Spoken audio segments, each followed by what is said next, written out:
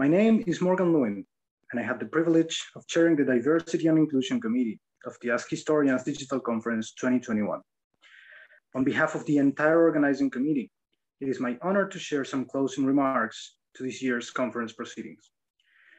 When we began analyzing the different ways in which we wanted to approach our second conference, shortly after finishing last year's proceedings, some of us who had participated in its organization, including our newly appointed chair, Lisa Sarfati, expressed our intent to form a new subcommittee that would ensure that our subsequent conferences would adhere to best practices regarding accessibility, inclusivity, and the promotion of diversity. As such, the Diversity and Inclusion Committee was formed, which has worked side by side with the other subcommittees with one very clear goal: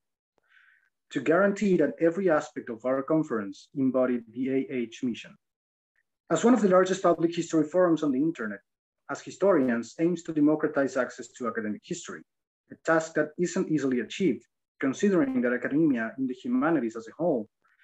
continues to struggle with multiple issues when it comes to addressing the deep and lasting wounds caused by white imperialism, racism, and settler colonialism. In addition, current events all over the world also make us consider that it is an urgent responsibility of historians from around the globe to grapple with the legacies of sexism, homophobia, ableism, and discrimination in all its forms as well. The AHDC 2021 theme, Deleted and Missing History, Reconstructing the Past, Confronting Distortions, was created based on these considerations, so that we could ensure that our conference was a space in which marginalized voices, histories, and scholarship could be amplified and brought to the forefront of the conversation. Through the 9 panels, where around 30 papers were presented, the keynote speech, the roundtable, and the 6 networking live sessions, we were able to showcase a multitude of diverse and underrepresented histories, individuals, and events in a way that could be accessible and inclusive to anyone who joined us during the 3 days of events.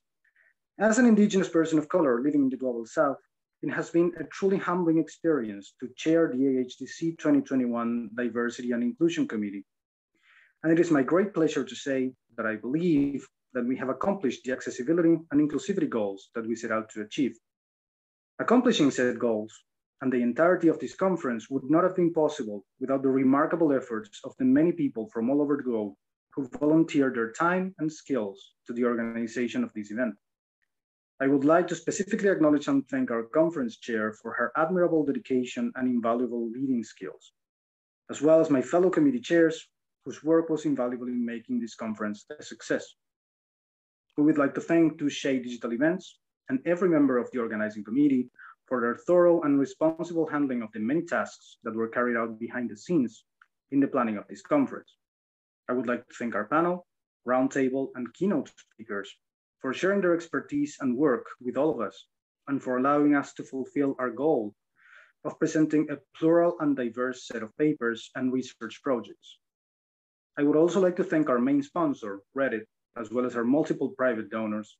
whose generosity allowed us to make this conference a completely free and accessible event. And finally, I would like to extend our deepest thanks to our audience, to each and every person who engaged with our conference in many different ways, from watching the panel recordings and asking questions to participating in our networking sessions. This conference was made for all of you, with the conviction that history should always be readily available and should engage with as wide a public as possible. Finally, I would like to offer some words of encouragement. Our conference has dealt with issues that are pervasive to everyday life, ranging from the mainstreamization of fake news to the spread of hateful and bigoted in the international political landscape. If organizing this event and interacting with all of you has taught me something, it's that there is a genuine interest, both within and outside of academia, to combat these dangerous tendencies through disciplinary work and respectful dialogue with marginalized, deleted, and missing histories. We can keep working towards a better present by critically revisiting our past so that we can ensure the construction of a more inclusive and diverse future.